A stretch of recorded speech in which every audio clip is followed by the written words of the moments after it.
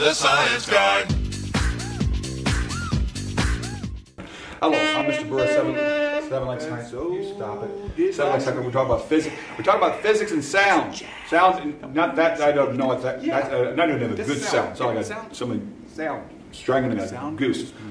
Nothing personal. Okay. Okay. What we're talking about here in physics, we have open at one end, open at two ends. What I mean by simply stop it. I don't. You stop that.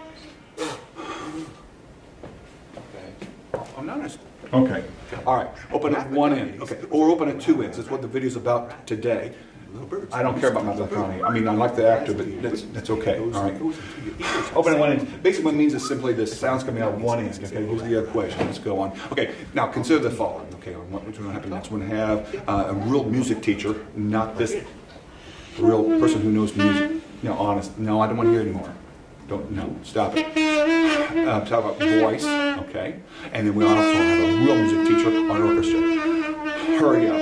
Take a moment. No. Stop it. Consider the following. Hi, this is Miss Tate. I'm one of the choir directors here at Seven Lakes. Now that you know a bit more about sound waves, let's take a look what it looks like in real life.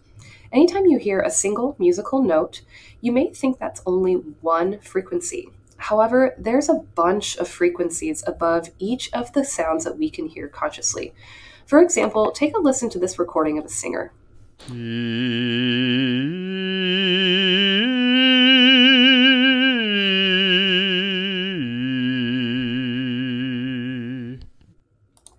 Let's go over what we just saw there. All the thin blue line you see on the right, that represents the sound that we can hear.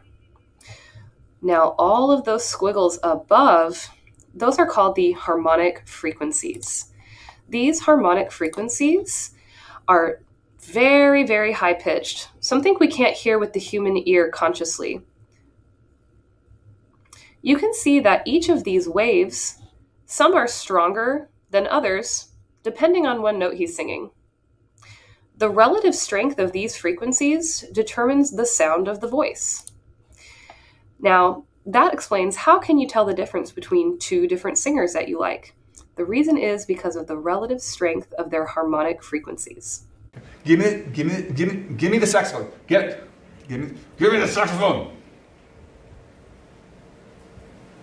All right. Yeah. All right. Okay. All right. We talked about open at one end. Okay. Open at one end like a saxophone, like a voice. Okay. That's wonderful here. Not from. Okay.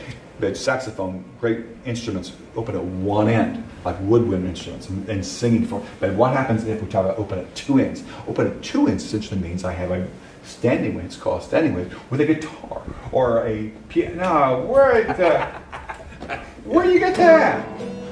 Something Mr. Kirk, that dance song sang to me. No, don't. Good gosh, man, keep. Go ahead. One lesson. No. You done? Okay, that's enough. No. Stop. I'll take it away. Mr. Kirk gave it. Okay.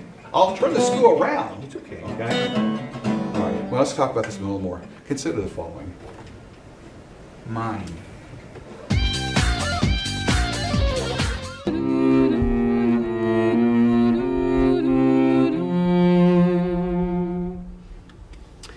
So this is the cello.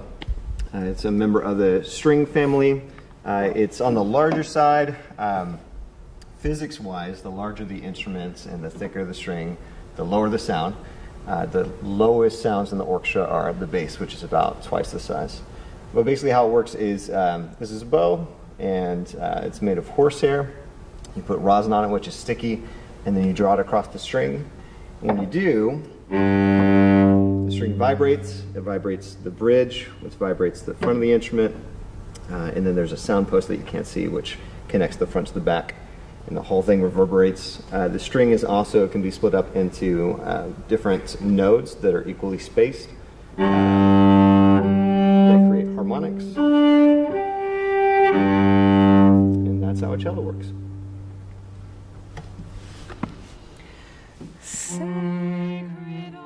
Physics and music are in perfect harmony. Keep the fun in physics, the fun in music. Just keep having fun learning. Remember, there are no limits to your learning. Keep it classy, Seven Lakes.